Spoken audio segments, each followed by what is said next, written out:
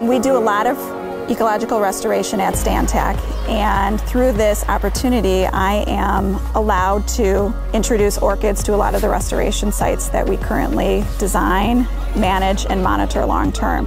Some of our long-term clients include the Wisconsin Department of Natural Resources. There are a variety of nature preserves where we do active restoration on their property, and through this program I'm able to also then reintroduce orchid species, and frankly no one is doing this, so it's a service that's entirely unique to Stantec.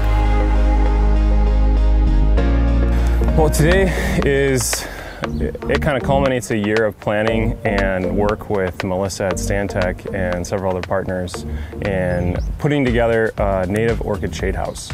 We have about 800 seedlings of the pink lady slipper and about 60 seedlings of the white lady slipper, and behind me we are planting the seedlings in individual pots, and they will live in the shade house for a year or maybe more, and then we will take them and plant them out in suitable habitat areas throughout Wisconsin.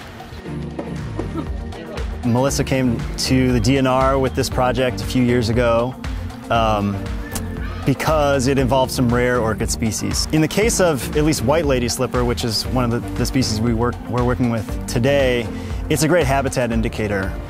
There's some times where sites have degraded so much that species actually wink out, and even if we return that site to some past quality, the species is gone. And so being able to propagate those species, which is what Melissa's doing here, is really important. My work that's funded through Greenlight has been leveraged to secure additional grants to support this project. So essentially it was seed money to be able to continue the research and bring in more partners. To really restore orchids means to restore an ecosystem to a higher functioning capacity that most people do not do. So by figuring out what best suits these plants by studying them in the wild and raising them to a size that can be outplanted, we're in effect, I think, raising the bar for restoration.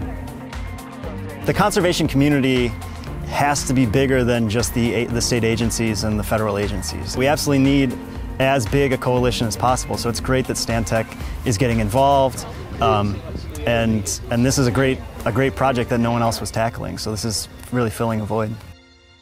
Most local firms are, of course, worried about their bottom line, and at the end of the day, their billability, and to have someone who can really think outside the box and more selflessly to finding a project that suits a specific conservation organization, that's kind of wholehearted in my book.